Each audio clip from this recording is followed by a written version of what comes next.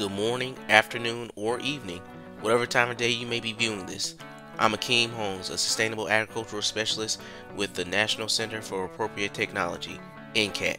Today we're in Webb, Alabama, to meet with a partner farmer with the North Florida Cooperative, Bobby Reynolds. He will be giving us a quick overview of how he got into farming and their winter turnip green crop, which they market via the Farm to School Network in Alabama. Stay tuned.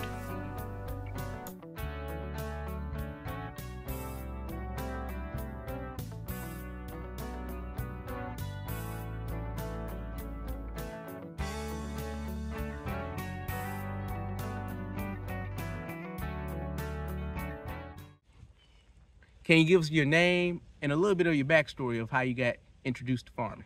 Yes.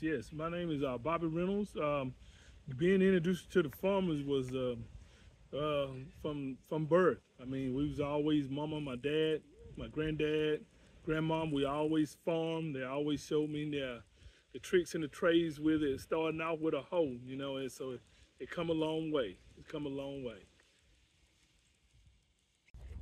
Oh man, that's awesome. So can you give us a little breakdown of what farming means to you beyond just the physical act of planting or harvesting crops? Well, basically farming means to me is like the life-giving blood that we have. Without food, how can you live? And when I realized that at a young age and I began to taste the different foods when mom cooked, I just knew right then I wanted to be a farmer to make sure all our children across the whole country have a very special diet. And it all starts in the farm. That's awesome. That's awesome. So since we're out here, do you mind, give us a quick tour of your setup out here on your farm and what you got out in the field growing? Yes, sir. Come on. All right.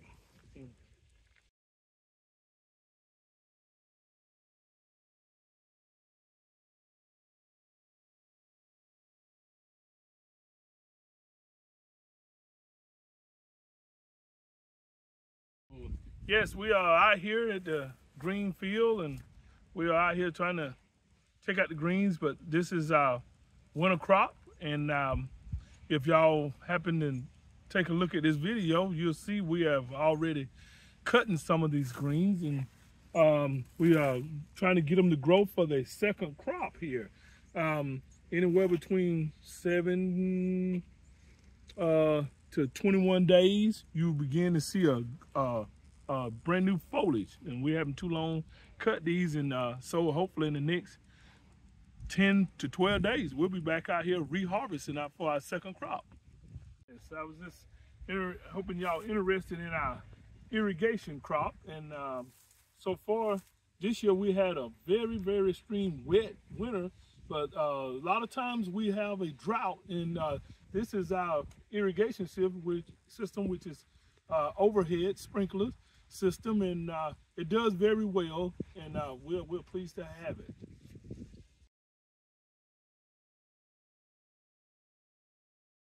Okay, long years ago, this is the way we used to cut our greens. We'll get that knife and we'll come down and we'll cut them, and this is the way we harvest them.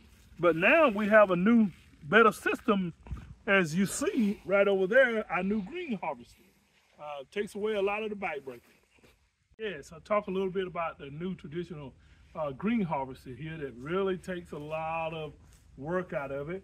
These are the fingers and where the greens actually goes up into and dumps out on a conveyor belt in the back side and go up the chute into a trailer that's right under beneath it. So it really takes a lot of the time and back breaking out of it, because this thing is really fast and it can harvest a lot of greens in a short period of time.